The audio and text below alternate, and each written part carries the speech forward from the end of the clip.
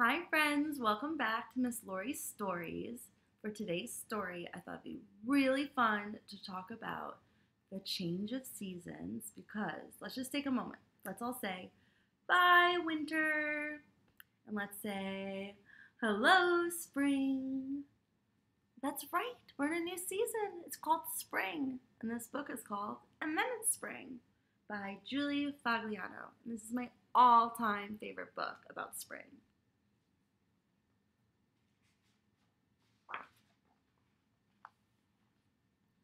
First, you have brown all around. You have brown. My Red Room friends have learned that we have the power of observation. And all it means is we have the power to see with our eyes and we can tell and say exactly what we see. And that's what it means to make observations and to observe. So why don't you all use your eyes and take a really close look at this picture. What do you observe? What do you see? Does it look warm? Does it look cold? Does this look like spring? Let's talk about what we saw. We already know all around we see brown. I saw trees, but did the trees have leaves?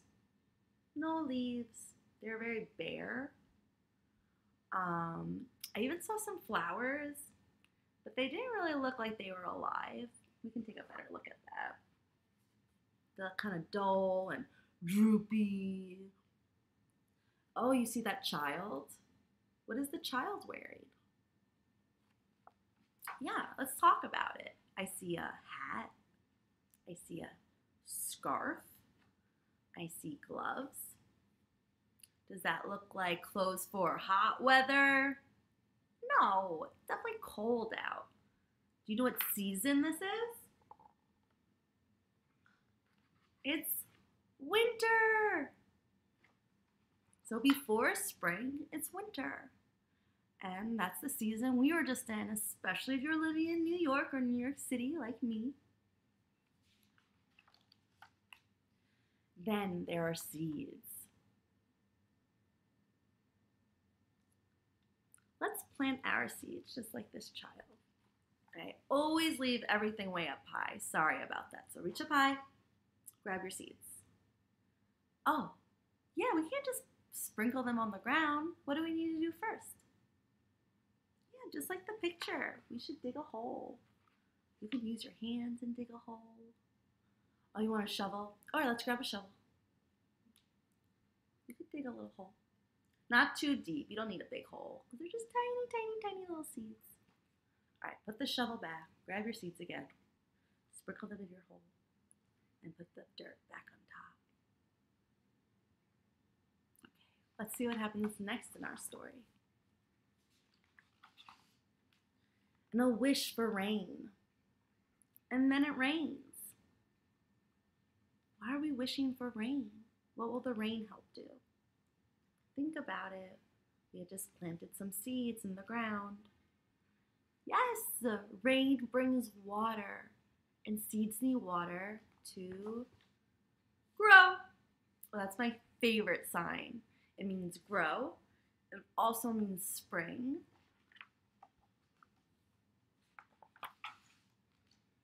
And it's still brown, but a hopeful, very possible sort of brown.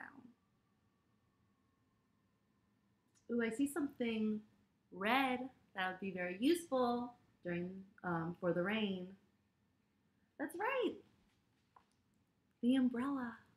Umbrellas are great when it's raining. They'll help keep you dry.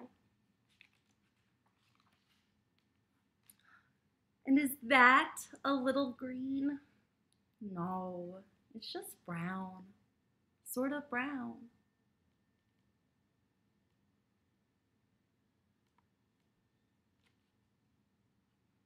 Oh, you see that the child has some friends? I also see the rabbit and the dog. And there's a turtle.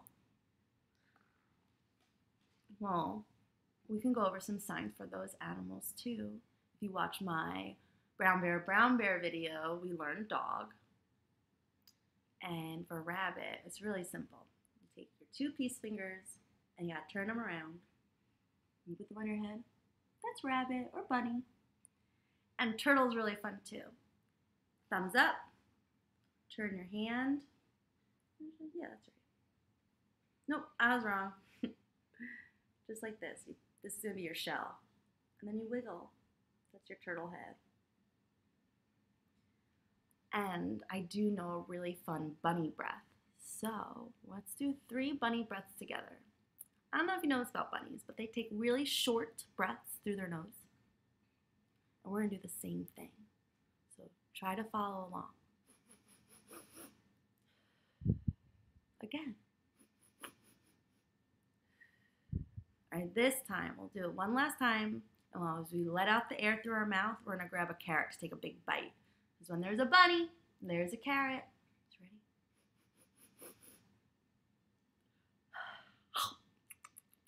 Oh, I love a carrot. Then it's a week. Do my friends know how many days are in 1 week? 7 days. I'm going to take a moment to sing some of my Days of the Week songs. If you know the words, please sing along. If not, maybe you can learn something new. Days of the week, days of the week, days of the week, days of the week, days of the week. There's Sunday and there's Monday, there's Tuesday and there's Wednesday, there's Thursday and there's Friday, and then there's Saturday. Days of the week, days of the week, days of the week, days of the week, days of the week. And how many days are in 1 week? 7. There are 7 days, there are 7 days, there are 7 days in a week. There are 7 days, there are 7 days, there are 7 days in a week. Sunday, Monday, Tuesday, Wednesday, Thursday, Friday, Saturday. Sunday, Monday, Tuesday, Wednesday, Thursday, Friday, Saturday. Thanks for singing and counting with me. And you worry about those little seeds. What might we be worried about? Are we nervous something may not happen to our seeds?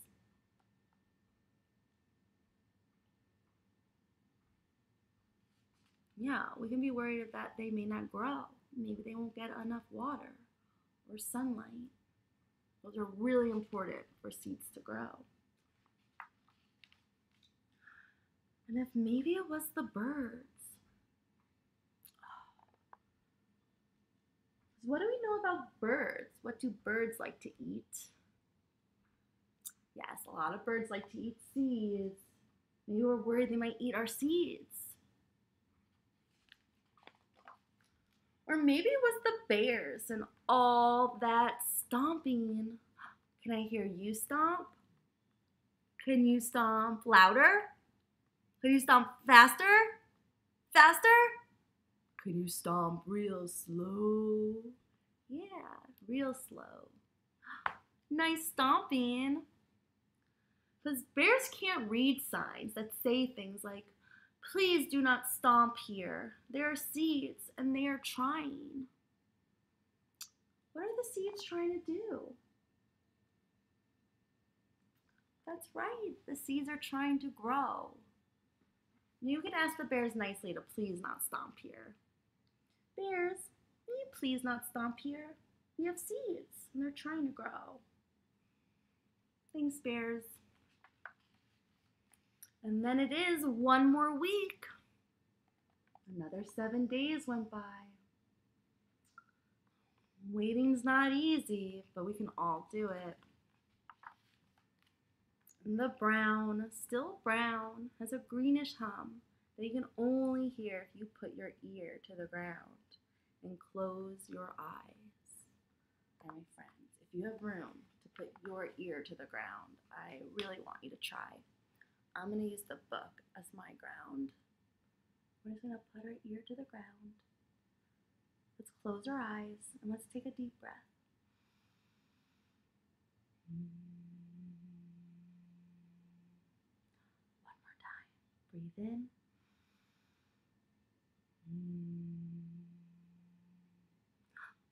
Did you hear it? Did you hear that greenish hum? Well, I did.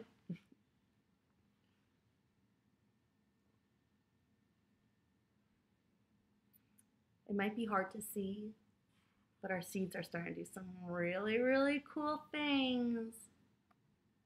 The first thing all seeds do is grow roots deep underground.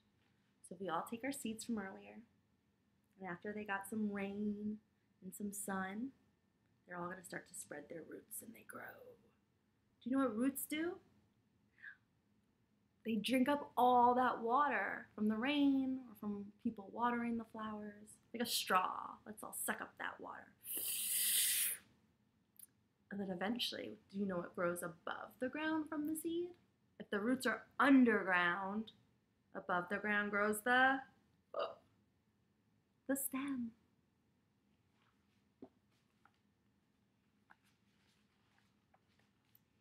And then it's one more week.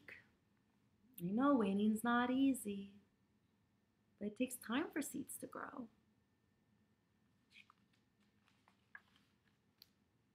And a sunny day, that sunny day that happens right after that rainy day.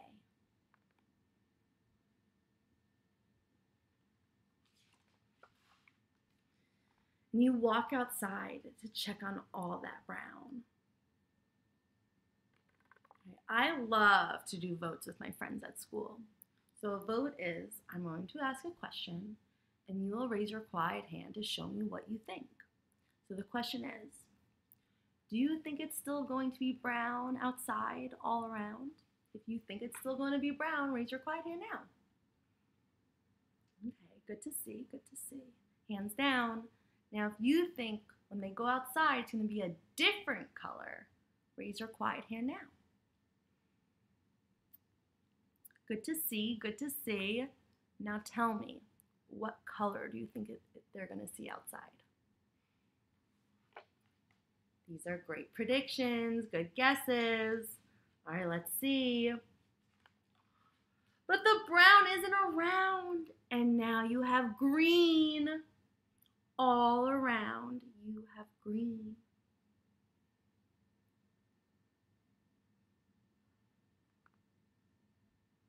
My friends, I hope you saw that in the beginning of the book, we started in winter, and by the end of the book, it's spring. And that's the end of, and then it's spring.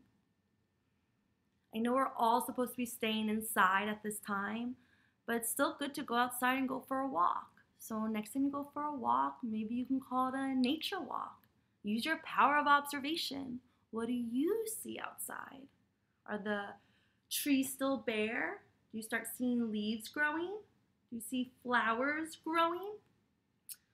I love flowers. So before we go, let's do a quick flower breath.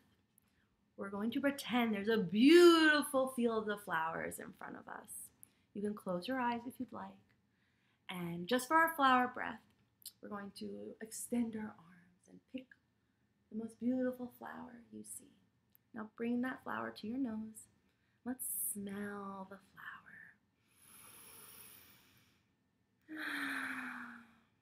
What did your flower smell like? Did it smell yummy and sweet?